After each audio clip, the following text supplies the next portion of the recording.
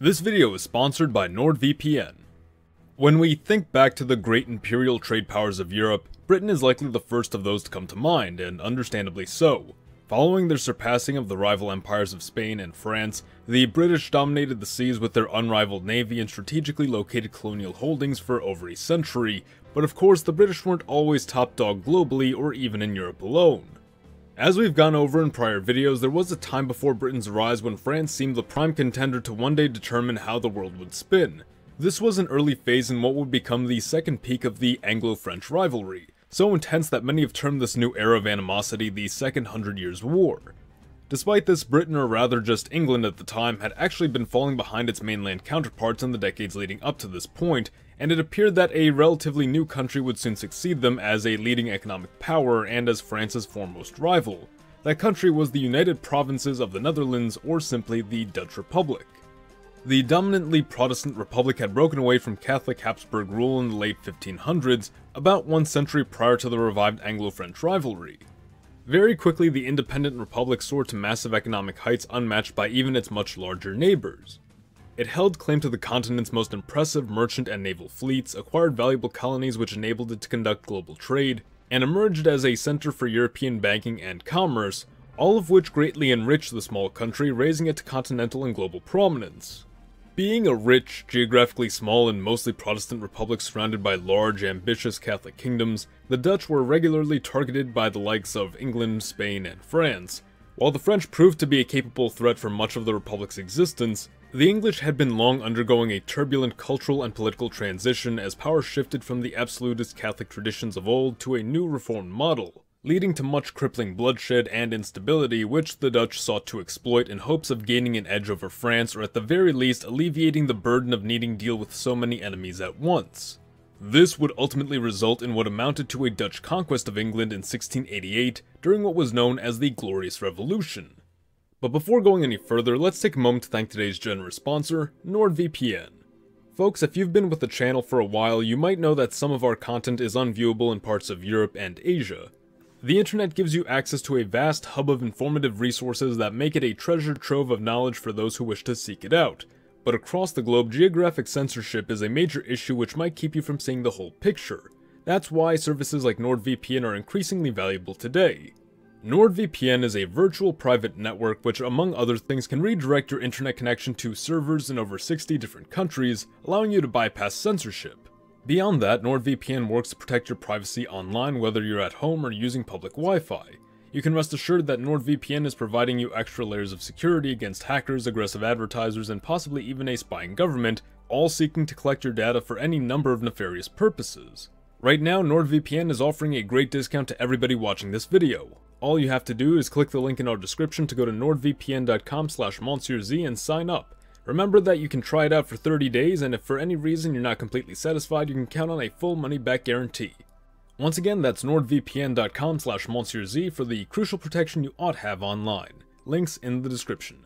Now, back to the video. To understand the Glorious Revolution of 1688, we first have to go back a couple of years to 1660, when the House of Stuart was reinstalled on the British throne after a period of being under the protectorate of Oliver Cromwell. The new King, Charles II, was however not very popular because of his strong pro-Catholic and pro-French sympathies. When he died in 1685, after having converted to Catholicism on his deathbed, his brother James II inherited the throne, but because his brother was already a Catholic, this only worsened the royal family's unpopularity within the largely Protestant United Kingdom. James embodied nearly all the traits of the old order which the majority reformed population had come to resent. He disregarded parliamentary authority, promoted Catholicism under the guise of tolerance, elevated Catholics to positions of power, built up a large army during peacetime, expressed increasingly pro-French views, and dismissed what many had come to recognize as fundamental rights. However, he was also middle-aged and without male heirs, while both his daughters Mary and Anne were devoutly Protestant. Thus many accepted James as just a small road bump on the path to continued reformation and progress. That is, until, in his middle age, he had a son. One many accused of being illegitimate upon the realization that James intended on raising this would-be king as a Catholic. Meanwhile, on the other side of the North Sea, the Protestant Dutch stadtholder, William III, also known as William of Orange, saw the Catholic king's unpopularity as a great opportunity.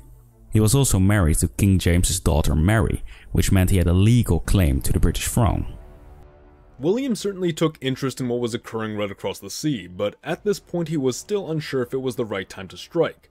Certainly the French king, who openly referred to William as his mortal enemy, would not simply allow him to invade and conquer what under recent kings had been a budding ally across the channel. Not even considering that, who's to say the English wouldn't automatically reject this foreigner as their ruler?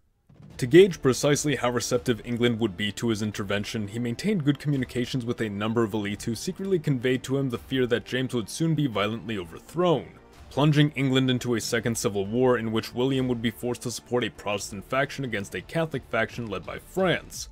As they saw it, one way or another, foreign boots would be setting foot on English soil, and the advantage they held now could not be guaranteed in the future. This made the matter all the more urgent, and William decided to move forward with the invasion, but only if he was officially invited to intervene by English officials so as to not appear to the public as a conqueror but simply a bringer of order, replacing Catholic James with rightful successor Protestant Mary, and himself as Mary's co-ruler. Upon receiving his invitation, William gathered a massive fleet with which to invade England, landing with a presence so intimidating that James opted to flee to France rather than defend his claim, leaving the seat vacant and thus open for the reign of the Dutch royals. And thus William III became King of England, Scotland and Ireland in 1689, besides his status as stadtholder in the Dutch Republic, putting the Dutch Republic and the British Isles under a personal union. In our timeline, this union ended because of the fact William and Mary failed to produce an heir to the throne before William's death in 1702. William and Mary's childlessness was not from a lack of trying either. Mary had become pregnant at one point but lost the child before it was born and was unable to become pregnant again, strongly suggesting this miscarriage led her to become infertile. This conclusion led the royals to seek out and prepare the sole remaining Protestant male successor in their immediate family, the infirm son of Mary's younger sister, Anne, Prince William, Duke of Gloucester.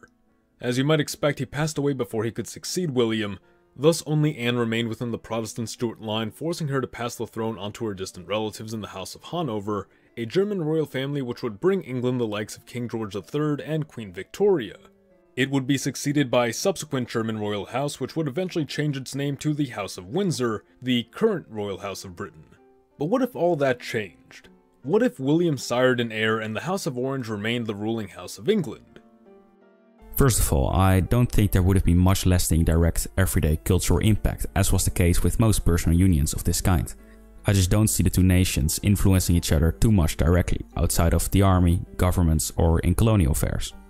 I also don't think the union would have lasted later than up to the Napoleonic Wars. The United Kingdom of the Netherlands would most likely still have been formed, because the North Sea is way too much of a barrier for the UK and the Netherlands to remain one country into the 19th and 20th centuries. There's also a decent chance the Spanish Netherlands would have gone to the Anglo-Dutch Union after the Spanish War of Succession, rather than to Austria. This would have made the gap between the northern and southern Netherlands much smaller than in our timeline, meaning there probably wouldn't have been the Belgian Revolution in 1830. History with Hilbert makes many excellent points. The geographic disconnect, diverging interests, and cultural differences between the two states may initially keep them from undergoing a union the likes of that with Scotland. However, as the personal union with Hanover in our timeline has shown us, there is a strong likelihood for this alternate House of Orange to maintain its dual rulership for at least a few generations. As you might have guessed, it was in fact William's rise to power in England which initially reignited the Anglo-French rivalry we were discussing earlier in the video. That animosity between the French and Dutch rubbed off on England upon William's ascendancy and set in motion a long battle for global supremacy, though at great cost to the Netherlands, who expected to have England in their corner for the foreseeable future. Despite superior Dutch naval abilities of the time, there was no escaping the fact that they stood easily within striking distance of France and as such aimed to curtail France's expansion on the continent first and foremost. Colonial expansion was certainly important for the Dutch given their role as a trade giant. However, unlike England, who stood comfortably removed from continental affairs, the Netherlands were inescapably tied to them. Colonies and ships were good for business, but buffer states and armies were necessary for survival. Thus, naval and overseas development would always be secondary to continental security for a Dutch-led union, consequently tying England ever closer to Europe in the process. This means English men and money were and would continue to be spent in what would ultimately be Dutch conflicts whenever the Republic saw an opportunity to strengthen its position over France. We saw something similar happen during England's personal union with Hanover, needing regularly defend it whenever tensions in Germanic Europe heated up, and it often served as a great vulnerability for them, the French knowing that they could force England to stand down if they managed to capture the Hanoverian king's ancestral land. Unlike the Netherlands, however, Hanover was slightly more removed from major European affairs, being more concerned with local German politics, and it was nowhere near the major player the Dutch Republic had been by that point. So while a union with Hanover may have allowed England to place a greater emphasis on overseas expansion on account of fewer continental demands, the House of Orange would be far more invested in mainland Europe. Certainly, the Anglo-Dutch Empire still establishes a vast overseas presence through colonization, though these colonies would not be as thoroughly populated and developed as those of our timeline, save for those already well settled by England such as the 13 colonies. All other newly established Anglo-Dutch colonies would be, above all else, stations at which to dock ships, extract resources, and little more. Over the next century, this Anglo-Dutch Empire would find itself engaged in 3 major European wars: the War of Spanish Succession, the War of Austrian Succession, and the 7 Years' War. William of Orange had seen the beginnings of the first major conflict but passed away before its conclusion, leaving the Dutch Republic to come away with little to show for its efforts. In part, this is because England under Queen Anne had actually betrayed its allies in the first days of the conflict to strike a secret deal with France, earning it several valuable concessions at the cost of fracturing Anglo-Dutch relations after the Republic had invested so many of its own resources into England during William's rule. In this alternate timeline, that's not the case. Remaining a unified front under the cohesive guidance of a single ruler with Dutch sympathies, we could expect the Union to acquire the Spanish Netherlands, which would have otherwise gone to Austria, possibly retaining the Principality of Orange as well, which is actually situated not in the Netherlands but in southern France. Given how inconvenient and disconnected this realm is from other Anglo-Dutch holdings, William's successor might still surrender it while retaining the House of Orange title. Now, in our timeline, the Dutch had experienced a great decline post-war, having lost their capable ruling dynasty, their most promising ally, and a tremendous sum of money precisely as the Dutch economy was losing momentum. The results were disastrous, and the economic foundations laid in England during William's time essentially siphoned away the Republic's assets in regard to business, banking, and trade. The Dutch could no longer afford to maintain the colonies they had been counting on to ease them back into financial stability, nor could it afford to remain in competition with France. However, now in union with England, at least some of those burdens could be alleviated, and it may just allow for the establishment of a more political union despite prior mentioned differences. The Scots had been experiencing particularly poor fortune in the previous decades, from a deadly famine which nearly wiped out a fifth of the population, to failed colonial ventures which essentially left the kingdom bankrupt, and diminishing trade opportunities with continental powers, leaving Scotland largely dependent upon England for trade. This led to the Acts of Union which transformed the kingdoms of England and Scotland into the Kingdom of Great Britain. With the Netherlands in no better shape than Scotland, and England still rising as the dominant kingdom within the Union, the Anglo-Dutch king may concede to having his homeland made an essential secondary player to England within an even closer union, doing so to ensure the Netherlands recover from its economic slump. Now that being said, even despite support from the king and likely Dutch support in order to reassume their prior glory, there is very little incentive for Scotland and England to integrate themselves with the Netherlands, who would only draw them deeper into continental politics. The Republic's request to unite with Great Britain would be rebuffed, and tensions between the king and parliament would begin to rise as the personal union began to splinter. It's at this point that we'd see the timeline drift very close to our own as England resumes its guiding role in the British Isles and largely turns attention back to naval matters instead of those on the continent. The king would do whatever in his power to support the Netherlands, but would continually bend to the whim of Britain, as beyond merely supporting his home realm, there also stood the greater task of maintaining a powerful front against France. In the end, whether or not the Netherlands saw its demands met, a weakened France was still good news for the Dutch, and so cooperation would continue. The War of Austrian Succession, as in our timeline, would see little territory change hands, but would begin to signal the shifting tides of European politics. The Anglo-Dutch Empire is able to mount a more effective defense of the Netherlands thanks to earlier investment in stronger land defenses, but is slightly less effective in blockading France at sea, allowing them to emerge from the conflict financially stronger than they had been in our world, though despite this, little else would really change even following the 7 Years' War. France's king during the time was among the kingdom's most incompetent, and it's likely he'd still make several of the same mistakes he had in our timeline, regardless of whether or not the country was in slightly better shape. Britain, though it had briefly detracted from its naval development, would be back on course within only a decade or two, leaving it still very likely to emerge victorious in the greater war against France, giving way to the American Revolution, the French Revolution, and the Napoleonic Wars, and the Britain of this world would become near indistinguishable from that of our world, save for a different ruling dynasty.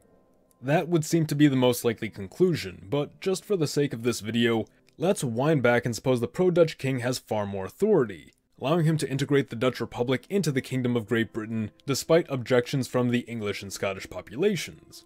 This would ultimately be a timeline in which, rather than England naturally emerging as the greater of the two powers, the Netherlands uses English resources to rebuild itself without regard for the offshore kingdoms. England and Scotland would retain their own independent parliaments to manage local governance, however both would be subject to higher Dutch authority. The pro-Dutch king justifies his neglecting of Britain to reinforce the Netherlands by reasoning that the islands are protected by a natural barrier, whereas the Republic is not. The British coast would make for an excellent docking and shipbuilding site, secluded far enough away from French attacks while the Dutch economy recovered, proceeding to reinvest itself in trade colonialism, primarily targeting the West Indies, South America, and Southeast African coast. Come the War of Austrian Succession, the Netherlands would perform exceptionally well on land. However, in Britain, France would have facilitated a far more successful Jacobite uprising, the Jacobites being followers of the Catholic Stuart line which sought to restore their king to the throne. In our world, this same rising ultimately failed due to a lack of English support. However, this time around, with the pro-Dutch king having repeatedly undermined English interests, there's now much more incentive to back the Jacobites simply as an anti-Dutch faction, ousting the House of Orange and reinstalling the Catholic House of Stuart. Having effectively pillaged the wealth and resources of Britain and no longer seeing it as worth fighting for, the Dutch would abandon the islands, leaving them in Jacobite hands. Internal instability within Britain could be expected to follow, leaving the Netherlands not too worried about any threat they might pose in the near future, focusing instead on bolstering its domestic defenses and economic empire in preparation for its ultimate showdown against France less than 1 decade later. And that is where I'll end this video for now. The US of Z thanks you for watching, and once again thanks to NordVPN for sponsoring today's scenario. Support your legion by liking the video, or join our ranks by subscribing for more. Mr. Z, out.